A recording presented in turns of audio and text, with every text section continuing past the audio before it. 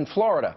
And joining me now from the great state of Alaska with reaction to all the latest 2012 developments, Fox News contributor, former Governor Sarah Palin. Governor, how are you? I'm doing great, Sean. Thanks. All right, thanks for being with us. All right, first of all, what do you make of that poll? Because in head-to-head, it seems Obama is a little closer, but I think this is a little more realistic, which may go against some historical polling evidence and observations. What are your thoughts?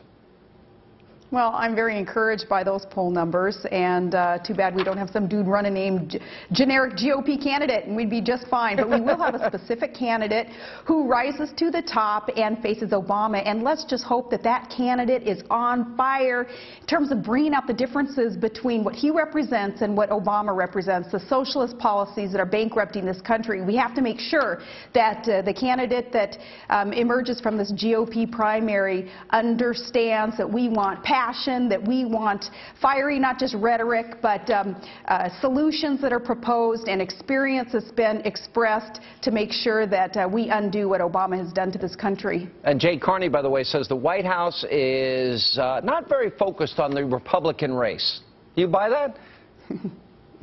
No, you know, a lot of Republicans live in Jay Carney's and Barack Obama and Joe Biden's minds free of charge. You know, it's kind of neat to live there rent-free and be able to kind of put some pressure on them as we go forward in talking about the changes that need to be made in this country. You know, remember too, Sean, we have a distinct advantage going into the 2012 race that we did not have in 2008.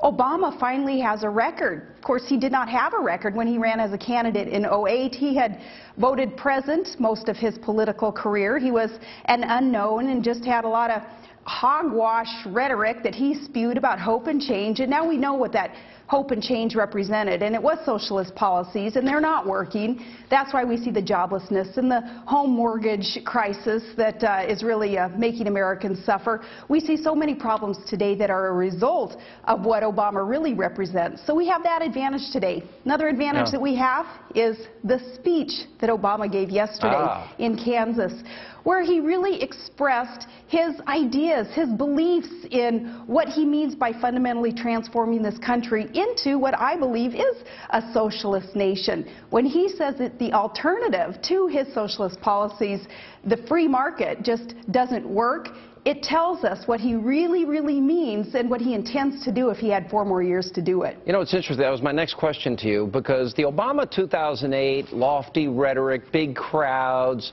tried to at least portray himself as moderate. People ignored the warning signs, some of which you just mentioned.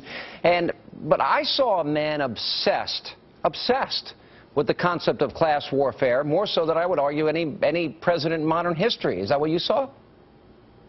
I did, and you sounded that warning bell. Others tried to also. Again, being the second half of a team that was running against Obama, we did not do a good enough job, I believe my ticket, in bringing out what those differences were between constitutional conservatives and what Obama represented. But you, Sean, and others tried as hard as you could to get Americans to understand what it was that he represented. We missed the boat last go around. Let that not happen. This time I think America is really waking up. They're realizing that there is a positive alternative to what Obama represents, and I think that that's reflected now in the support that independents and the GOP is receiving. Well, President Civility, because he's often excoriated conservatives, including yourself, after the tragic shooting of Gabrielle Giffords. You remember, big news as though somehow you used the term of targeted races, which, by the way, Bob Beckel created and many Democrats have used over the years. And I went back and I started looking at some of the rhetoric of the president here. Beyond class warfare, this is a president who says that Republicans want everybody to fend for themselves. Not true. That Republicans, conservatives want dirtier air, dirtier water, fewer people on health care. He said that Republicans want the elderly, autistic children, people with Down syndrome to fend for themselves. I don't know any conservative that believes any of these things. So what happened to the lectures on the civility and rhetoric that he was giving you and talk radio and Fox and everybody else? Well, you just gave some examples of more of Obama's hogwash, where he's just out there spewing this rhetoric. He doesn't mean it.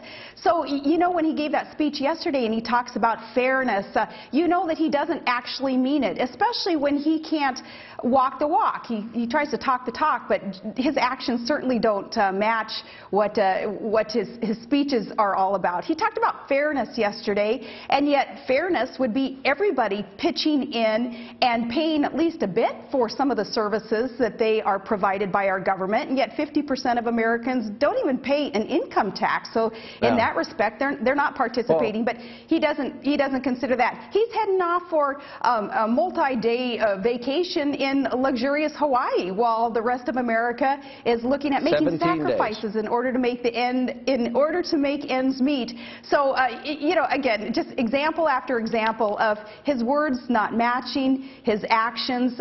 He's a phony, Sean. Barack Obama is a phony, and America, I believe, again, we are waking up to that, and we're not going to put up with that. We've got to say something that's got to be said here. When he says Republicans want dirty air, water, and kids with autism and Down syndrome to fend for themselves, that's dishonest. You might even use a more severe term. It's a lie. It's not true. So I have two questions for you about this. You mentioned earlier you want a passionate candidate that's going to fight back. Are you going to endorse? Who are you leaning towards? And how would you advise that candidate to fight back against these scurrilous charges? Well, I'm not ready to make an endorsement yet because there still is a long process. Remember, Iowa in 4 weeks isn't the end of the road. Really, it's the beginning of the road, and there will be more debates and more things will come out about each of these candidates so that we can make a very good decision on who our candidate needs to be to go up against Barack Obama. We can't be complacent when we consider that the poll numbers today show that by 8 points a generic GOP candidate can beat Obama, because we have to remember that $1 billion and 90% of the lamestream media will be in Obama's back pocket again, and it's going to be a tough race. So we do need to make sure that our candidate is vetted, is ready to go, and I certainly at this point would advise our candidates to remember to focus on the problems that Barack Obama has caused this country. Quit nitpicking at one another. Some of these candidates, Sean, they're playing right into the left's playbook. They're doing that opposition research and broadcasting it for the left. And it's Instead, going to be used. Let us concentrate on the problems under Obama and how we can fix them. Looking at today's snapshot, which is that Newt Gingrich is the front runner in terms of the polls, Mitt Romney is second, would you be comfortable supporting either or, Mitt or former Speaker Gingrich? At the end of the day, I will support the GOP nominee, because I do know that every person that is on the GOP side today, and these independents who are running that hardly register on the polls, they too would be infinitely better than what we have in the White House today. All right, Governor. By the way, I'm looking at the Christmas tree. I still don't see many decorations up there, Governor. I'm going to have to mail you some decorations. But I only see about 2 or 3. But we love the fire, and it's a nice tree. Thanks for being with us. Thank you so much, Sean.